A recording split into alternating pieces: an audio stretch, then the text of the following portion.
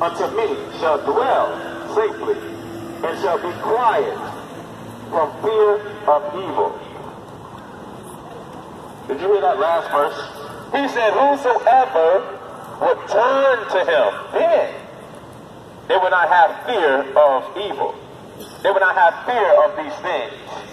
Then he would not mock at their calamities. He would not do all these things to them. The judgment won't come to them if they turn to him.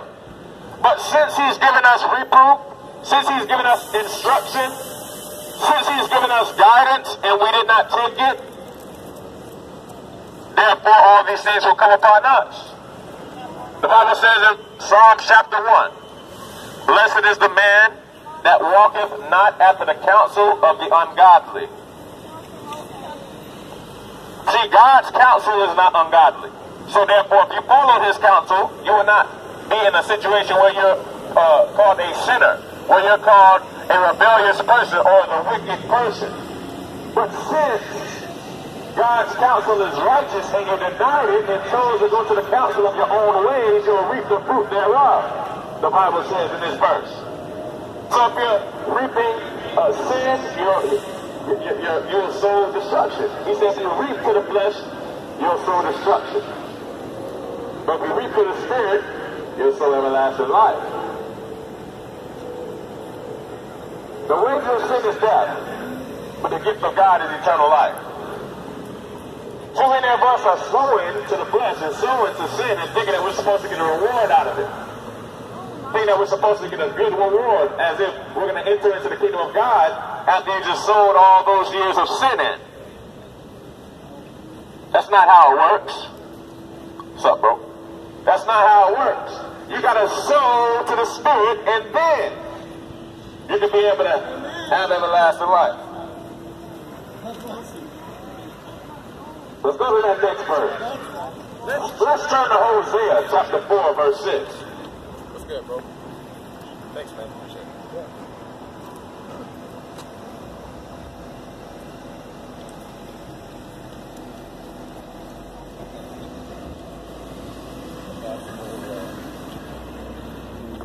Oh, Jesus Christ.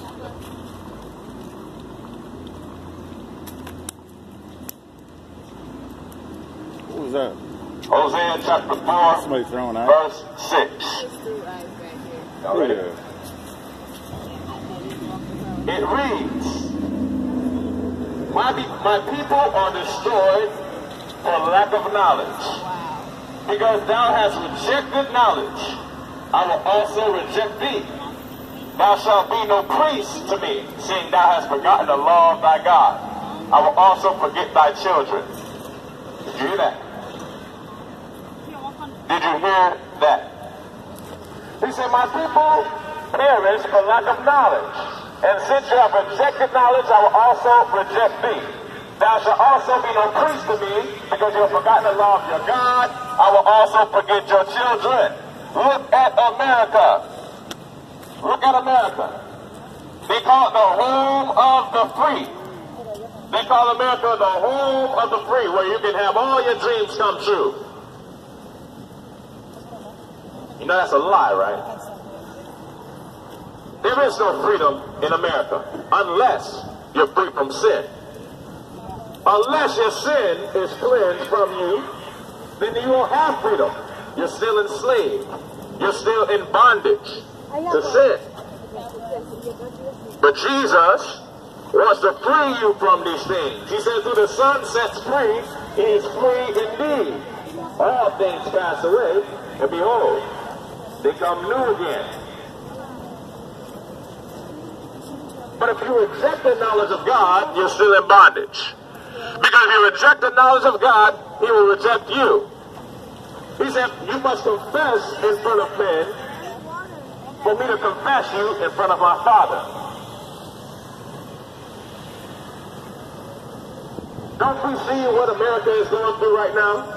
Yeah, America, you know, we might have a lot of things to do. We can do whatever we want in America, but guess what? Just because you can do whatever you want doesn't mean that you're going to make it into heaven. Just because you can, marry whoever you want doesn't mean you're going to make it into heaven. because you can think that you're a woman when you're a man, or think that you're a man when you're a woman, or think that you're a unicorn when you're a human being, doesn't mean that you're going to make it into heaven. I can stand in the middle of the street right now and think that this Tesla is not going to hit me. But if I stand in that middle of the street, then he's going to hit me for sure.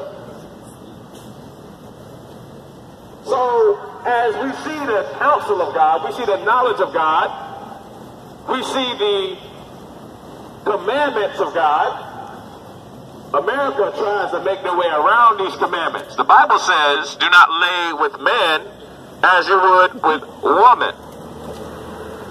And the world says, you know what? I can marry whoever I want. I'm going to get married to another man if I'm a man. That's what the world says. That's exactly what America says. Thank you, Obama, for the rebellious law that you passed.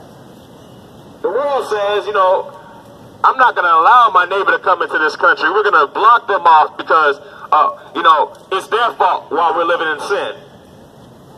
Thank you, Trump, for that rebellious law. You see all these things that's going on in America? God commands one thing, but America commands another.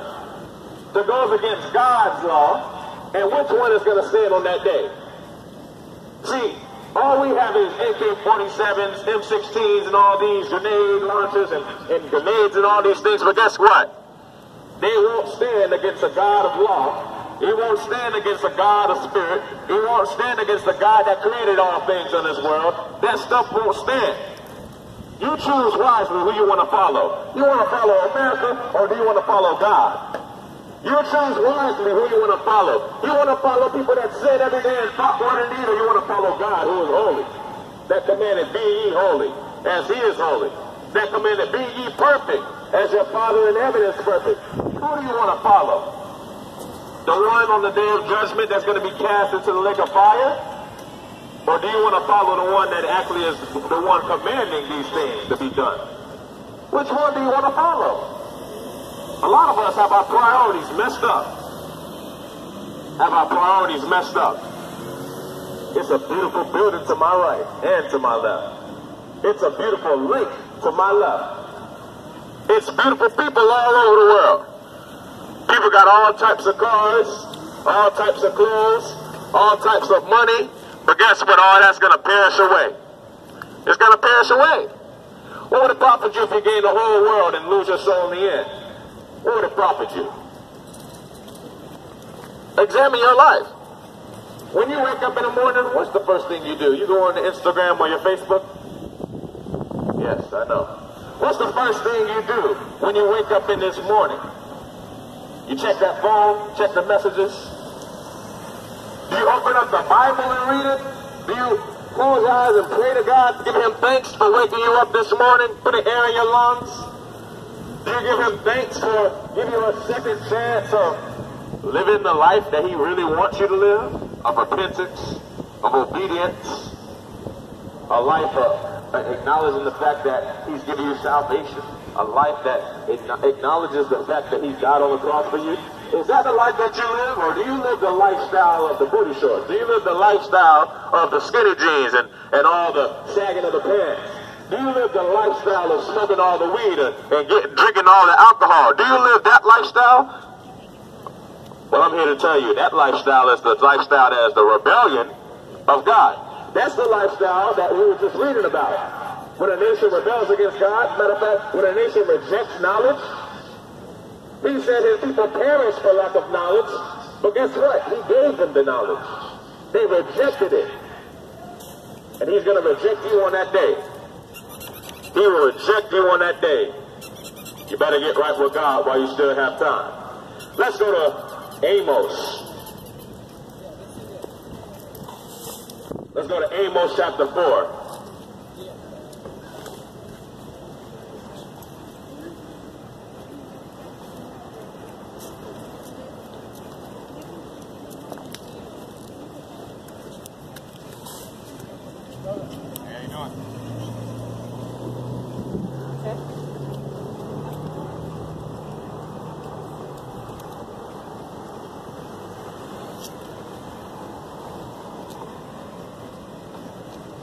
Amos chapter 4, verses 6 through 13. And we'll read on. It says,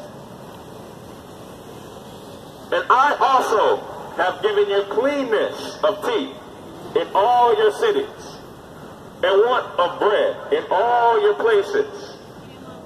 Yet have ye not returned unto me, saith the Lord. And also I have withholden the rain from you, where there were yet 3 months to harvest. And I caused it to rain upon one city, and caused it not to rain upon another city. One piece was rained upon, and the other piece whereupon it rained not withered. So 2 or 3 cities wandered unto one city to drink water, but they were not satisfied. Yet have ye not returned unto me, saith the Lord." It says, "I have smitten." She said, "What's up?"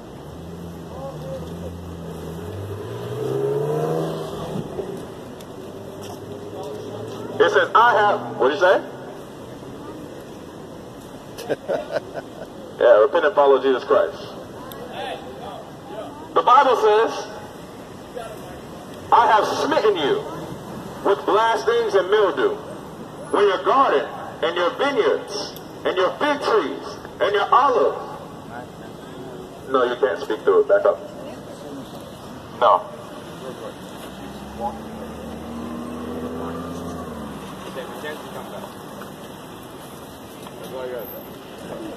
Mackenzie, come back. All right, follow Jesus Christ.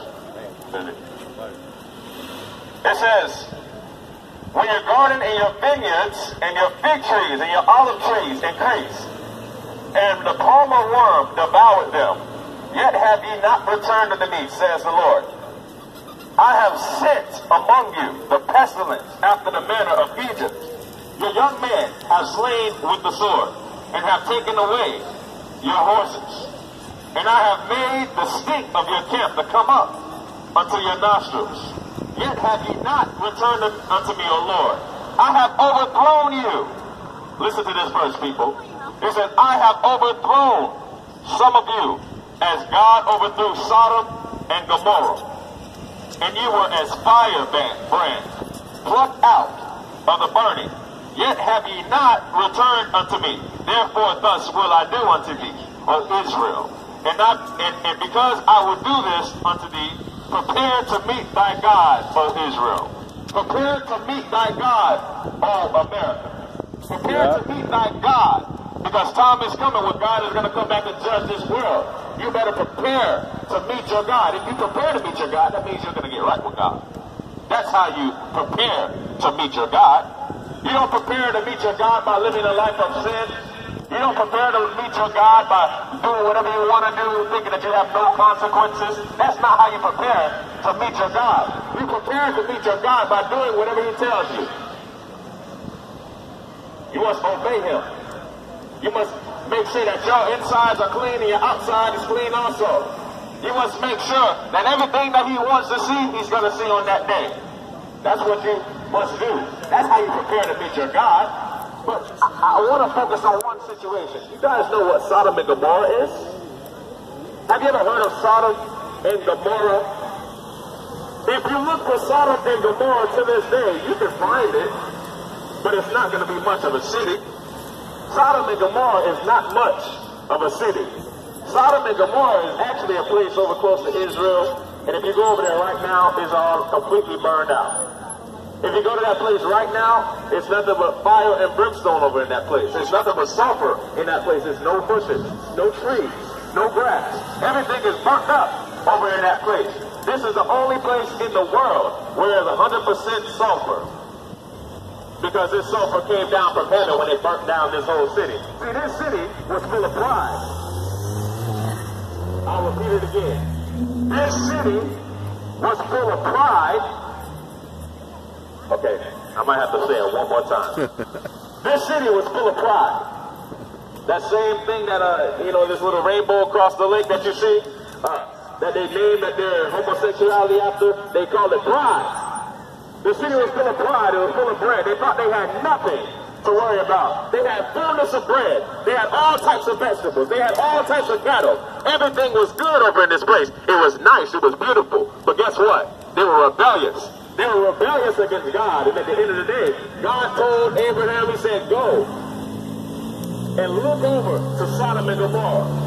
He said, if I find 50 righteous men over in that place, I will not burn it out. But guess what? It was not 50 in that place. He said, if I find 40 righteous men in that place, I will not burn it out. He couldn't find 40. He said, if I find 20, I won't do it. He couldn't find 20. He said, if I find 10, I won't do it. He couldn't even find 10. Couldn't even find 10. But Lot, his nephew, took heed to the warning. And when those angels came and said, listen, you got to get out of Sodom and Gomorrah. God is going to bring fire and brimstone on this place. If you don't get out of this place, he's going to devour everything in his sight. You must flee from the wrath to come. Lot ran from that place. But his wife, when they were running back, she looked back. She missed something about this rebellious city. And this rebellious city caused her to be turned to a pillar of salt. It caused her to lose her life and go to a place called hell. It caused her to go to a place called destruction.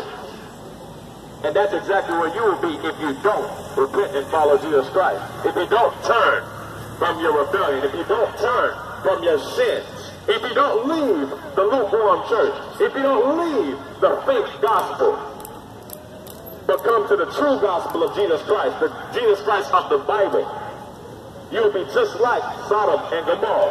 On that day when those two angels came, they screamed out, he said, leave this place. He said, leave this place, flee from this place. But the people said, no, we don't want to flee from this place, we like this place. They said they like this place. But as soon as they see that first piece of hailstone, that was fiery hailstone, that brimstone. I'm a what? God bless you, man. Get right with God. The Bible says the preaching of the gospel is foolishness to those that are perishing. You don't like my gospel because you're on your way to hell. But Jesus Christ can save you. Repent of your sin. So back to what I was saying on the day of Sodom and Gomorrah, when they seen that first piece of brimstone fall down from the sky, and they realized this thing is going to devour us all, they came running to that city gate. They came running to exit the city. But guess what? It was too late. It was too late. It was way too late. And that's what Jesus Christ wants us to do. God bless. He wants us all to get right with him. He wants us all to repent of our sins so that whenever that time comes, we can make it. And we'll get into that in a few seconds. Let's go to Luke chapter 12, verse 15. Huh? No.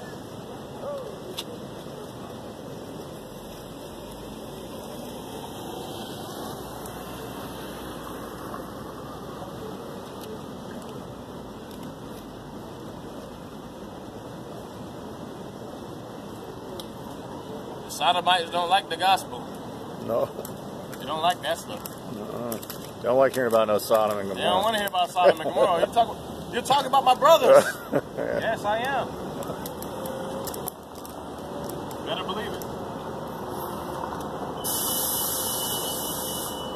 The Bible says the children of the God and the children of the devil are manifest. He that obeys righteousness is righteous. But he that obeys unrighteousness is a child of the devil. Isn't that right, sir? We must follow Jesus. We must obey Jesus. We can't be that person that's saying, I know Jesus Christ, but still living in sin, still living in fornication, still watching pornography, still doing all these rebellious things against God. You're not going to be a child of God if you're doing that. You can't do it. You can't. Let's finish the verse. Luke chapter 12, verse 15. And we'll read all the way down to 20.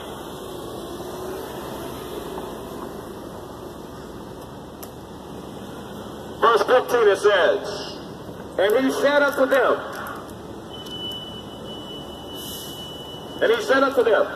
take heed and beware of covetousness, for a man's life consisteth not in abundance of things which he possesseth. Okay, let's stop right there. I can preach all day on that. I can preach all day on that. He said, beware of covetousness. Covetousness. You know why we go to war in America? It's not because people come and try to threaten us to kill us. That's not why we go to war in America. We go to war most of the time in America because we want oil. Or we want to reap some of the possessions of that land over there. Maybe over in the Middle East. Or maybe over in Africa. Or maybe somewhere over in Europe somewhere. That's why people go to war in America. It's not for, you know, the Constitution. It's not for the protection of Americans. It's actually for the increasing of goods. It's actually for the increasing of their covetousness, their sin.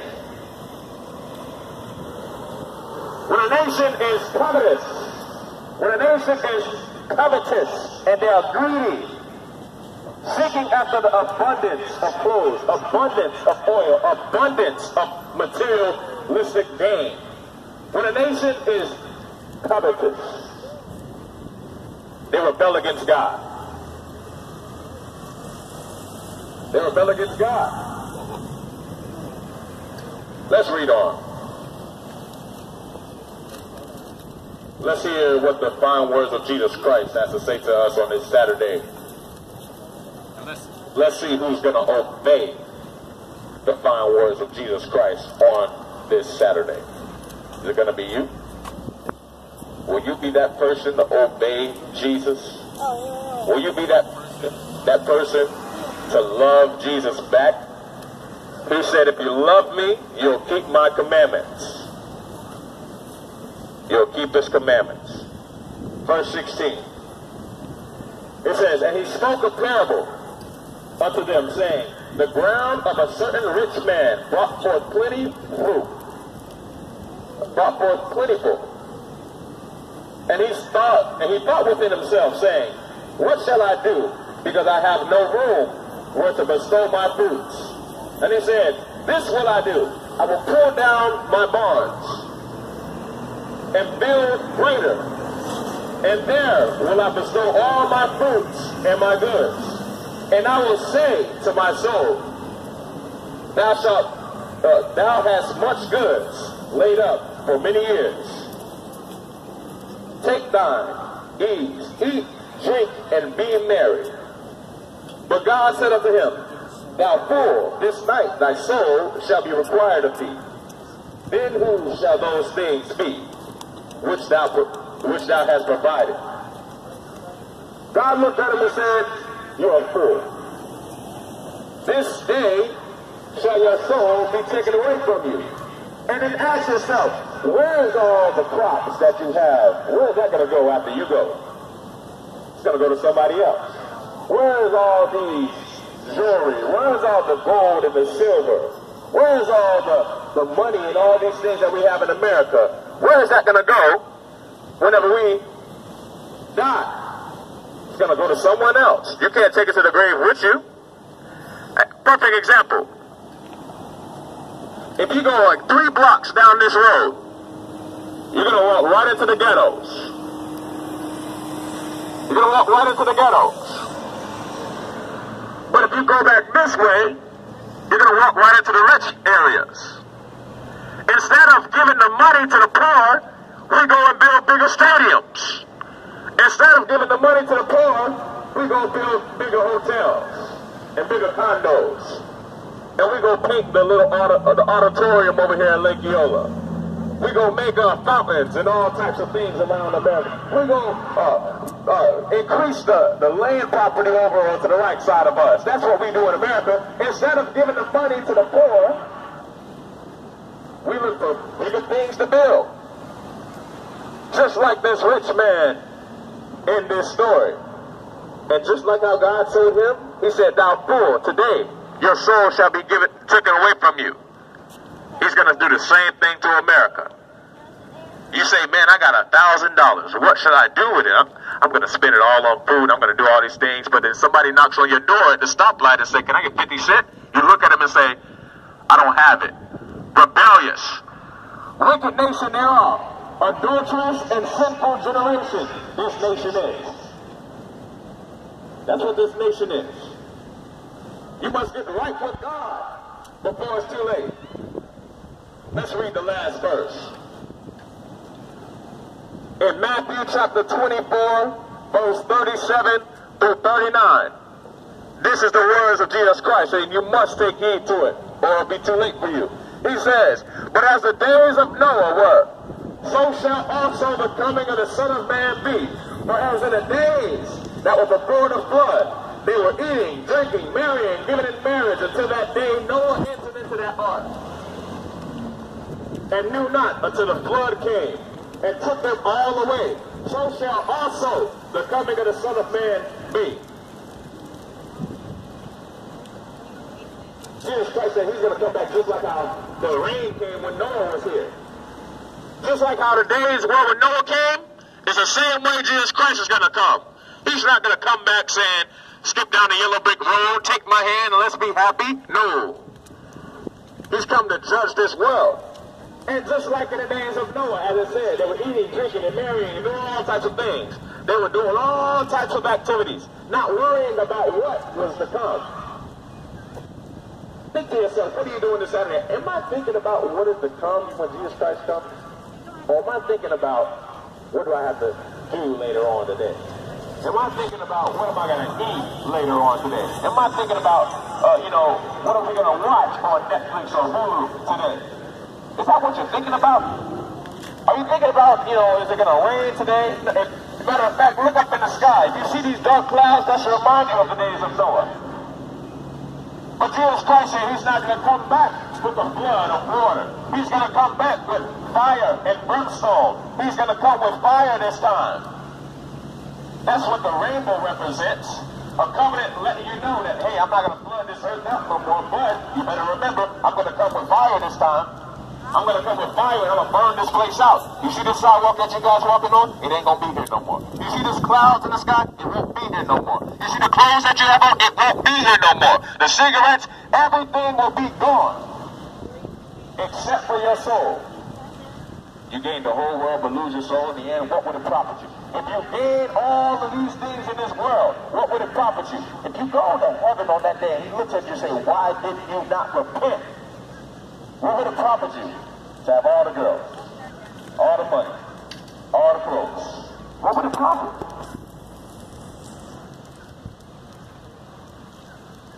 It will not get you into the kingdom of God. And that's what your goal should be. To enter into the rest of Jesus Christ. To enter into the kingdom of God. And you won't do that unless you actually follow the true God. The true God. Unless you give up all those desires of rebelliousness. Unless you give up all those desires of wickedness. You're only going to make it into the kingdom of God if you trust in Him. All different types of denominations, all different types of churches, all preaching the wrong gospel. The Mormons preaching that Jesus Christ is Lucifer's brother. The Jehovah's Witness is preaching that Jesus Christ is Michael the Archangel.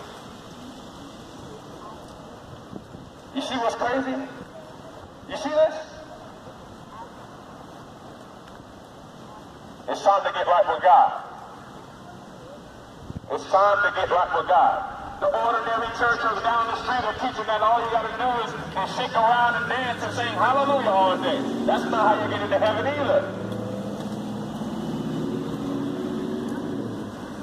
The Muslims are saying all you got to do is follow Muhammad. But Muhammad said he don't even know where he's going. You see the foolishness? It's all foolishness, man. You better get right with God. It's all foolishness. Every single last one of them that are on that road path. Years, I think I would have seen something. You see me? I saw. You see me? There's no hell. Don't worry about it. Relax. Don't worry about it. It doesn't exist. Hell doesn't exist? Eternity, forever and ever. Where were you before this? Huh? Where was I before this? Yeah, where were you before you were a man? 47. Yeah. You were a man. So you reincarnate into what? You can't. You can't answer that question, can you? I remember it. You can't remember it. What were you? Were you a butterfly? Were you a lizard? What was it? I was a human being. You were a human being. What was your last life like?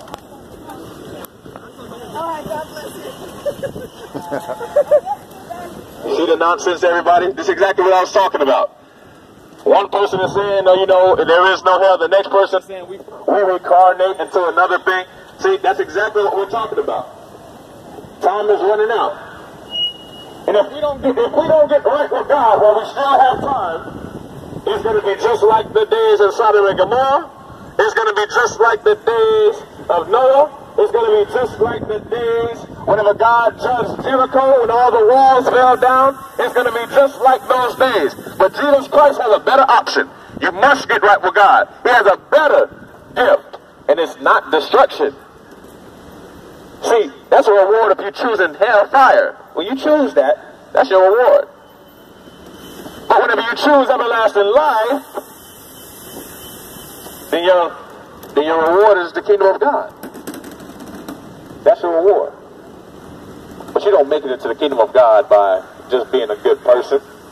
You don't make it into the kingdom of God by just liking different cars.